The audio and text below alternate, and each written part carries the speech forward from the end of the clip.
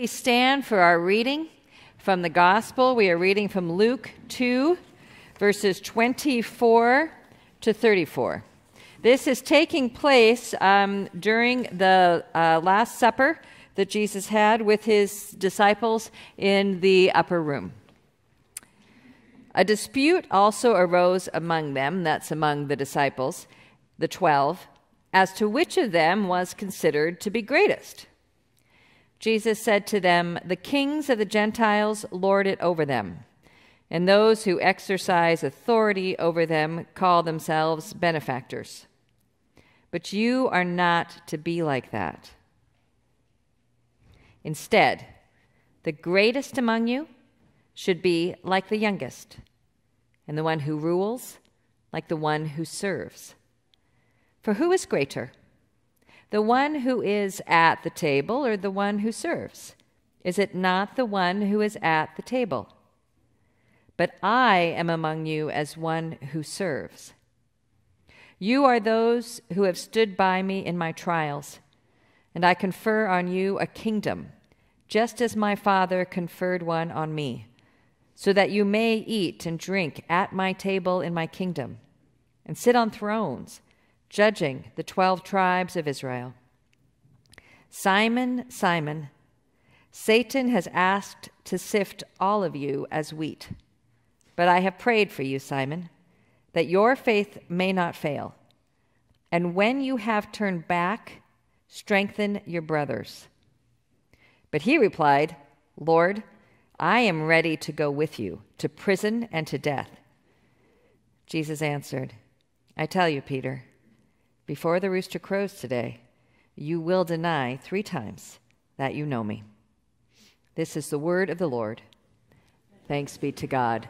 Lord Jesus Christ, I pray that the words of my mouth and the reflections of our hearts would be acceptable in your sight, our rock and our Redeemer.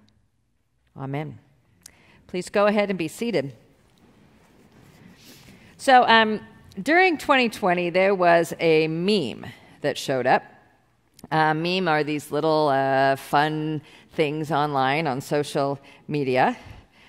And, I'm just trying to see if I can control this on air, but it doesn't look like I can, so I'm going to have Sam move this forward for me. And these are pictures that showed up, and they went along, the idea of it, the basic concept was this. The basic concept is how it started, how it's going. So I think I've got it now, Sam. So you can see from here that the basic concept shows the passage of time through oppositional bookends. They remember journeys. So there were a lot of them here for like relationships. People would show themselves at the beginning of their relationship and then show where the relationship was going.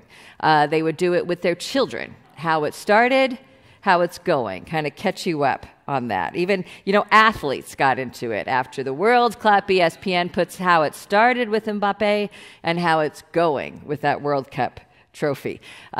Even brand names got into it. You've got Mercedes here, how it started and how it's going with their concept cars. The more surprising the second photo, the better. And so as memes morph, as they do in the cyber world and the dumpster fire that 2020 was, you get how it started, how it's going in this case. And then they morphed again into how it started, how it ended. I particularly love this one. Where the puppy survives, but the cute boy does not. Here was another one that I just loved. This is taken from Jurassic Park again, of course, how it started, how it ended with the T-Rex in the gift shop at Jurassic Park. What these do is they remember journeys, right? The ultimate in our life today of Holy Week is Palm Sunday. How it started with Jesus entering Jerusalem to the praise and adulation of all of the crowds, and how it ended with Jesus walking through those same streets of Jerusalem, opposite from the way he came in, with the crowds crying for his crucifixion. We remember during this week that we are walking in Jesus' way. And Jesus has frequently told his followers, told any who would be his disciples, that our way would follow the same way as Jesus' story. Peter dramatically learned this is the case. Remember how it started with Peter, with the great catch of fish, with Jesus giving Simon, who he called Simon by his first name, his given name 3 times in our story, telling Simon, "You will be called Peter, the rock." Remember? It just started so well. And how it ends, as we know in this week, will be with Peter weeping alone as he denies knowing his Lord and his Savior, the Messiah, 3 times. Peter and the disciples are told by Jesus, "Satan has asked to sift you like wheat." Now, it's interesting, I don't know if you caught this in the reading, that Jesus says, "Simon, Simon, Satan has asked to sift all of you like wheat." He's talking to Simon, but the message is for all of the disciples. And just after arguing who is the greatest, typical of the disciples, he reminds them, and we remember that last week Jesus talked about how following him will mean to deny ourselves, to follow him. Jesus returns to a teaching that reminds him of this again. The greatest among you must be like the youngest. Remember how he was in the habit of pulling children forward to illustrate this, that the rulers are the greatest among you like one who serves, just as he showed up as one who serves, as we heard in our reading from Philippians. That the first will be last and the last will be first, as was mentioned on the week with the rich young ruler. And we might wonder why they launched into this discussion at dinner in the upper room. Just before this, in the story, Jesus has told them that one of them would betray him. And somehow there's this tension, this trauma leads into this conversation.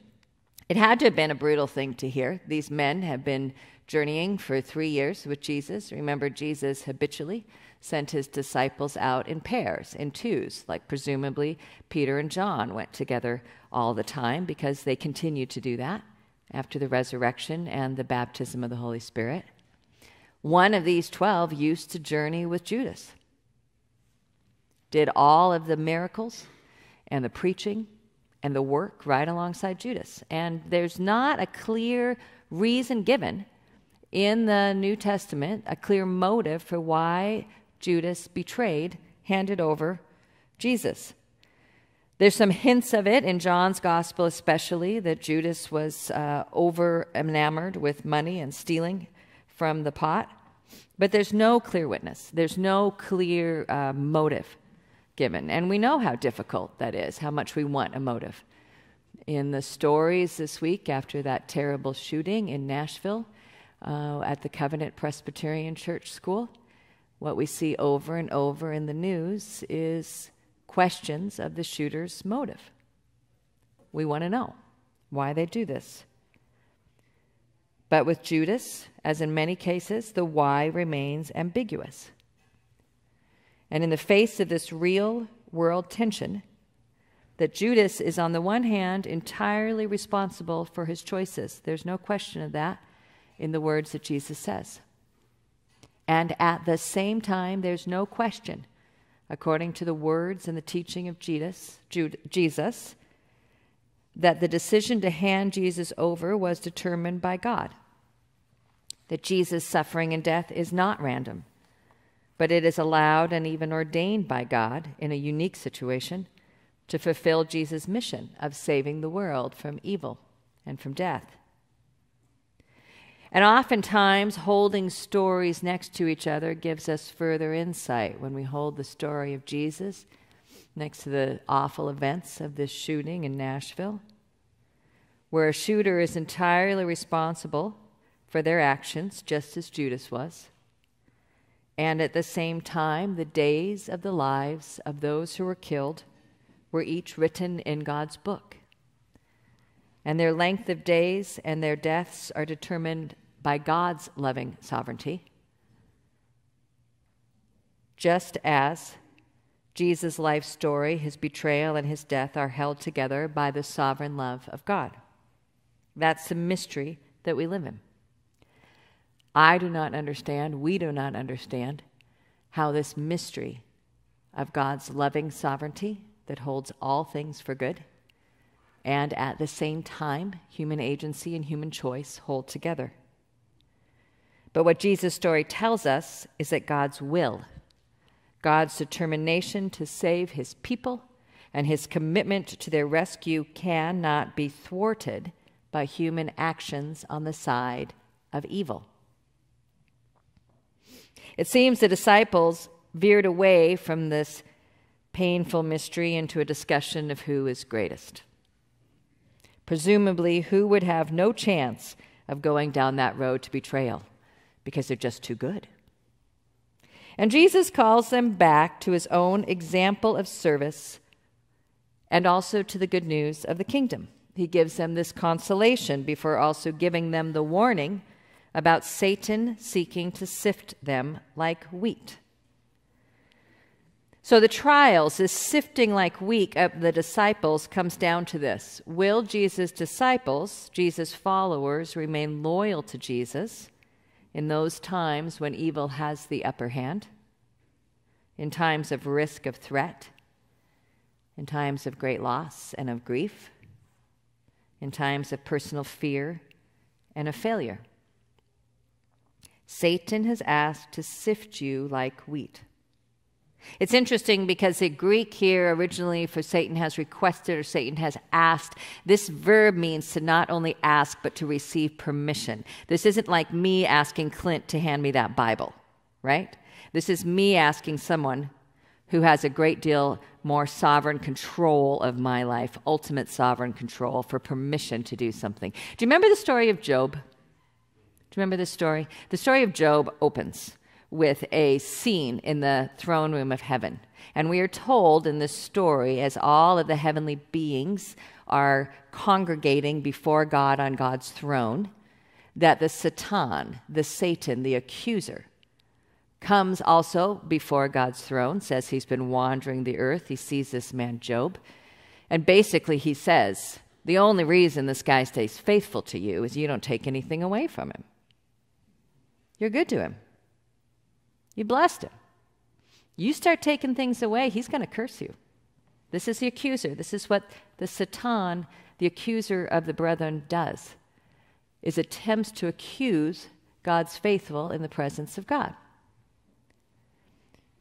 The biblical story, you see, rejects the idea that there are equal and opposing forces of good and evil battling out for supremacy. The biblical story says that is not true. There is a Lord and a God and a Creator whose good purposes are supreme. And any other power in this world, is under the supreme and sovereignty of that good God and Creator. Satan could not undertake his work of putting Jesus' disciples under trial unless the Lord gave him permission. The wild card in this story, in Job's story, in every story, is whether or not human persons, people to whom God has entrusted genuine and actual agency in the world, genuine and actual power to act either for good or for evil, genuine and actual influence on the outcomes of the stories of human lives, whether or not the wild card is whether or not human persons will continue in times of sifting to choose for God when they are under extreme trial and testing. And in every single case except one, the answer is no. Ultimately, we are too weak and we are too frail to withstand the times of trial, the time of testing. We just prayed the Lord's Prayer, and lead us not into temptation. The more accurate translation of that petition, and lead us not into the time of trial. There is an ultimate trial. There is an ultimate testing that only one human person in the history of the world has ever withstood, and that person is Jesus of Nazareth. In every single case, And here the disciples who, as Jesus said in verse 28, have remained together with him in his trial, in his time of testing. They will scatter and they will fail him. Peter will deny him. Satan has asked and received permission to sift them like wheat. And it's a pattern we're all too familiar with as followers of Jesus. That as human persons, when we are sifted like wheat, we falter, we become fearful, we fail. We've seen this pattern with the disciples. The Gospels are honest but gracious about it. The how it's going memes that we could create in our imagination from the stories so far. I mean, what would you put in your imagination for Simon Peter stepping out of the boat, how it's going, right? Walking on water, having a great time, and how it ended, sinking beneath the waves, right? The how it's going, the crowds following Jesus, listening to his teaching, so many that he has to stay on the move. And then one day in the story that we heard, how it's ended with most of them leaving and just 12 people standing there with him. The other story we heard, a young ruler showing up, taking a selfie with Jesus because Jesus loves him and he just gave a great answer and it looks good. And then walking away mournful and sad and grieving because he's very wealthy. The Messiah, the anointed of Christ, calling his disciples to pick up their cross daily and follow. Even Peter, again, his great moment, the how it's going of being the one to recognize Jesus as the Messiah. You remember this story? And then how it ended? Get thee behind me, Satan. Tempting. Siding on with the one, attempting to put Jesus under the test and the trial of denying God and God's ways and God's sovereignty and God's call in the world. In the case of Jesus and his disciples, it becomes clear over the next 24 hours is that Jesus of Nazareth is the only person ever who has the capacity to remain entirely loyal to God the Creator when the full weight of sin and evil, rebellion, and death is placed on his shoulder. It becomes entirely clear that anyone who's had the capacity to withstand a time of trial or temptation has done so only because God has not allowed the full weight of sin and evil, of death, onto their shoulders. Jesus, whose death on the cross and whose resurrection are demonstration that he is the Messiah and the Lord. He is the only one able to rescue others from the crushing weight of sin and of death. No person will ever face the same testing that Jesus undertook.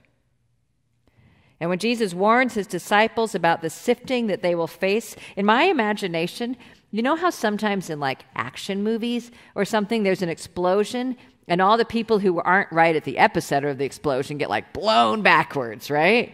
This is what I imagine for Jesus' disciples. They love him. They are so ardent and desire so badly to stay with him no matter what. For 3 years, they have stayed with him no matter what. They remain with him as close as they can possibly get, no matter what, until the full weight of the betrayal and suffering and sin and evil of the world hits him. And then no one can withstand it. None of them, not even Peter, denying him 3 times in the courtyard. It's a profound demonstration of what Jesus carried on our behalf. And here's the good news. Jesus speaks it in verse 32. Did you hear it? I have pleaded, I have begged, in order that your faith will not fail, and when you turn back, return and strengthen your brothers. Do you hear that? Peter's denial isn't the destruction of his faith. His faith is what will save him. Jesus knows. Jesus has pleaded and he has begged and he has given his grace for Peter to turn back. Jesus is certain that the outcome of his own pleading on Peter's behalf is that Peter's faith will turn Peter around. That's faith. Don't think that faith is being able to withstand everything all the time. because we won't. Faith turns back. Faith is a gift. This is what's essential. A person's endurance, a person's resolve, a person's determination can still result in failure.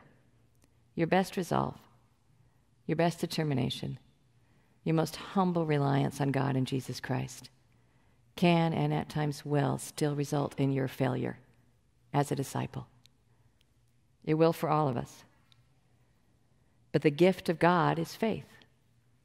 The gift of God is Jesus pleading and intercession on our behalf. The gift of God is faith that strengthens and turns us around because of Jesus' intercession. This is what sifting like wheat teaches us about faith. Our faith is not strengthened by our own efforts and resolve. Our faith is strengthened because Jesus pleads for us. Jesus intercedes for us. Jesus' entire life is a plea for our faith not to fail. I mean, consider Jesus' how it started and how it's going moments, right? How it started with his birth and the Magi coming and laying their gifts at his feet, the entire world kneeling before him in that moment. And then how did that end? Egypt, fleeing. Jesus' teaching and healing and demonstrations of power is how it started. And then the rejection by all of the religious authorities who accused him of working for the devil, how it ended. Jesus' teaching in crowds and delight in how it started, and then many, if not most, turning away when it got too hard. And then this week, as we've already said, Jesus entering Jerusalem to the hosanna of the crowds and the recognition that their king and their Messiah was present in this man, and how it ended with being turned over and rejected, suffering, and death. This story should be a how it started and how it ended story, like the woman with the puppy. But here's the good news, and why we know that Jesus pleading on behalf of Peter and pleading on our behalf is effective and powerful to save, because how it ended was in the resurrection. How it ended was on Sunday. Jesus' resurrection changes moments that should be how it ended moments into how it's going experiences. Jesus' cross and resurrection has the power to change every single earthly how it ended moment into a how it's going experience. So faith is faith in Jesus' faithfulness, in Jesus' endurance, in Jesus' death that pleads on our behalf. Faith in Jesus' victory has the power to transform our how it ended moments into how it's going. What are your how it ended moments? Who are the ones you've said goodbye to? What are the failures you will not change in your lifetime? Where are the places that you continue to struggle and fall? What are your how it ended moments? Hear this good news, that Jesus' death and resurrection changes every single how it ended moment into a how it's going. And he does it by giving us the gift in that resurrection of eternal life. We've seen this in every single one of our stories on this discipleship journey so far. The crowds going away from Jesus should have been a how it ended moment, but we heard it in Peter's words. You have the words of eternal life. Sinking is not how it ended. Peter's sinking under the waves was transformed into how it's going because Jesus was sufficient to save. The young ruler leaving sad is not how it ends, but how it's going. How it ends is abundance for all of those who have left fields and family and wealth for Jesus and Jesus' mission because of treasures in heaven. And carrying the cross daily is not how it ends. It's how it's going. How it ends is sharing in Jesus' glory, when he returns in the glory of the Father and of the holy angels. Jesus pleading on the disciples' behalf, Jesus pleading on our behalf from the cross and the resurrection is the grace that ensures that our faith will not fail, not because our faith is so strong, but because Jesus' faithfulness is sufficient. And it transforms every how it ended moment into a how it's going experience. This is why he says to his disciples in verse 29, I myself confer to you a kingdom as the Father has conferred it to me. That word, conferring to you, it's making a covenant. We're about to celebrate communion when Jesus says, this cup is the new covenant of my blood. This has been sealed. I've made a covenant for you on this cross. This will happen. This is how it ends, is that one day you will eat and drink with me at my table in the kingdom of heaven. And then he says to the 12, and I will put you on thrones to judge, which means to rule. This is how the wild card of human choice will end. At the table in the kingdom with Jesus Christ, ruling as humanity was meant to rule and steward and exercise authority at the beginning. You recognize this? So how do we live into this? How do you and I live into the how it's going of faith? I think there's three things. First of all, we need to receive the gift of Jesus' faithfulness, to believe and entrust ourselves to Jesus' work on the cross and the power of his resurrection. That this gift of faith that rescues us from sin and evil and death, this is the only place and power to turn every how it ended moment, including our own failures and our own deaths, into how it's going, into eternal life and the kingdom of heaven. So I want to invite you and encourage you to turn back as Peter did, because Jesus is pleading that you will pick up this faith, that you'll trust him, that you'll ask his forgiveness and accept his gift. Secondly, I think we need to expect and to know that in trusting ourselves to following Jesus, that this is going to lead into times of trial and temptation. This will lead into this. Jesus warned his disciples that it would, that any time we seek to follow Jesus, who is the sovereign Lord, any power or temptation that refuses to bow to Jesus' sovereignty is going to resist you from within and without. We call these temptations and trials. I want to encourage you to pick up our discipleship journey for Holy Week and for the week after in Easter, to learn what it means, what Jesus taught the 12 disciples about how to withstand through the grace and the power of Jesus' cross and resurrection, the trials and temptations that will come our way as those who seek to follow him, knowing that Jesus is pleading for us and gives the grace to resist. And then finally, the third thing, the first is to turn to Jesus, return in faith. The second is to learn from Jesus how to walk through trials and temptations. And did you catch the last thing that Jesus told Peter to do? Strengthen the brothers.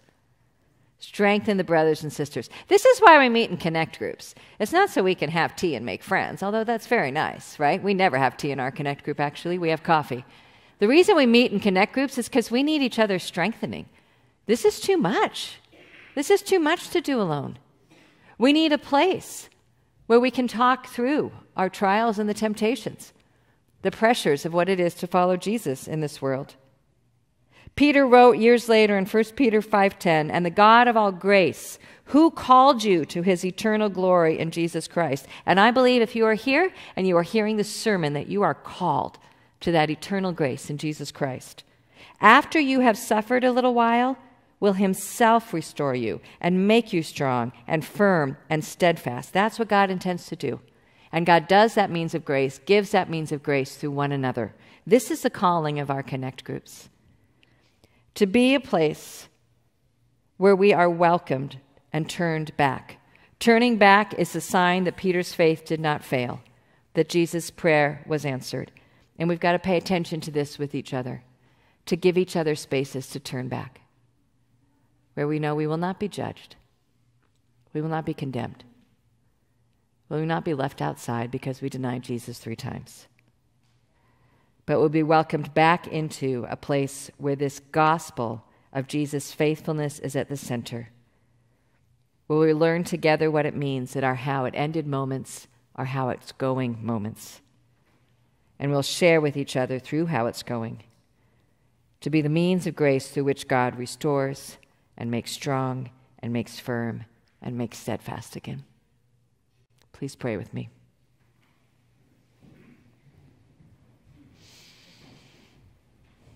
Lord Jesus, we know, we believe, we confess with our mouths the power of your cross and your resurrection to defeat the powers of evil and sin and death in this world. Powers that seek to claim control of the story of this world. We know the way that these powers insist that their work is how it ends. But we trust the power of your cross. We trust you when you said, "It is finished."